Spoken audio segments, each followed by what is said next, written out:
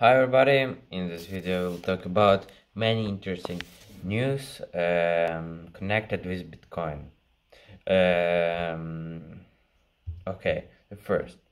Many South Korean securities firms investors warning to crypto. Why? South Korean investors are finding it hard to resist the allure of crypto. While a number of leading domestic securities firms have suddenly started producing reports on the sector indicating that fund managers may be casting an eye on the markets, according to Newsbeam, an official at a leading commercial bank who asked to remain nameless, started that crypto market investment was starting to rival stock market activity. Also, wealthier investors still prefer gold to crypto. Bankers hinted that crypto was closing the gap forever. An advisor of Hong Kong Bank and he all 100 investment arms said that the number of consultation from consumers who want to invest in crypto is increasing, driving advisors to providing their customers with a portfolio that meets their needs. The advisor added, crypto investors often return to crypto investment because they have experienced higher returns in a short period of time. An advisor at a rival investment division of the bank, Shinban, however, started the many younger investors who had many healthy crypto profits were instead choosing to diversify their portfolio with a range of asset chasing and stock market investments. The media outlet noted that Central Bank of Korea had raised the base interest rate twice from 0 last year to the 1% level, and then it had hinted at the possibility of another rate hike this year. Market analysts say that they expect the bank to raise interest rates up to 3 times this year, with the next raise possibility coming in the next few weeks. This, they said, could lead to an adjustment in share prices, a possibility more movement in the crypto markets as a result.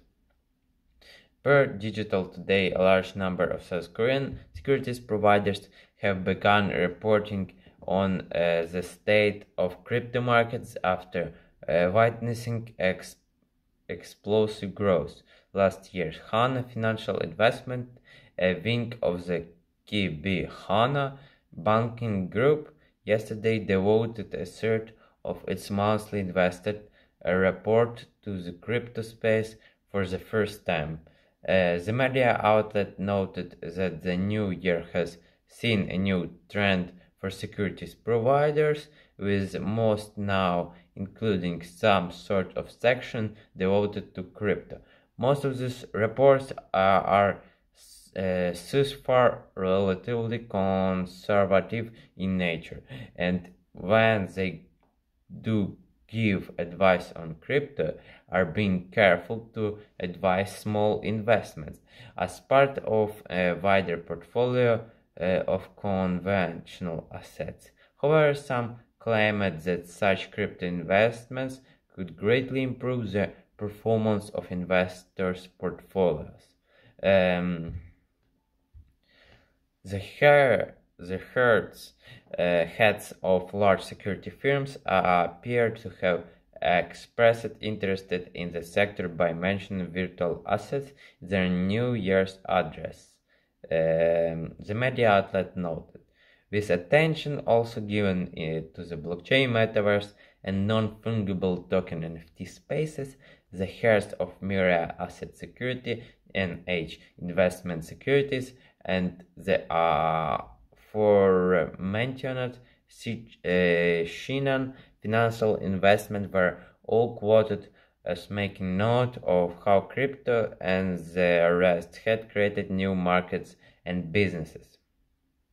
This media outlets note that the trend appears to be global to some extent, claiming that major financial advisors in Europe and North America had given similar advice about including a small amount of crypto in investment portfolios. So, that's very interesting. Let's find out something.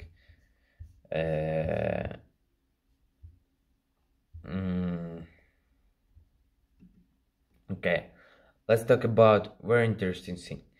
Real estate in Metaverse. It is really such a crazy idea.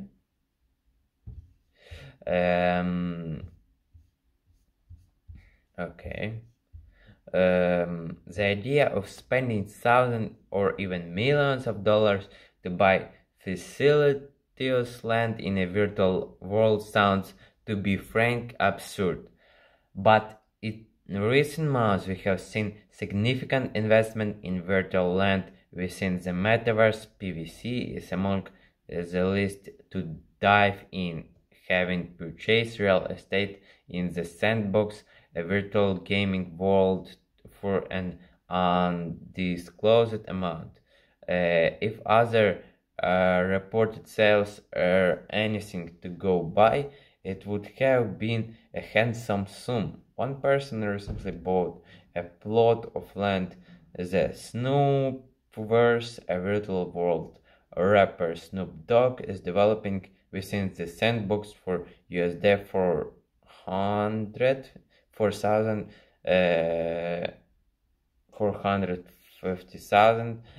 Meanwhile, the Metaverse Group, a real estate company focused on the Metaverse economy, reportedly bought a price in land Decentraland, another virtual platform, for USD 0.43 M.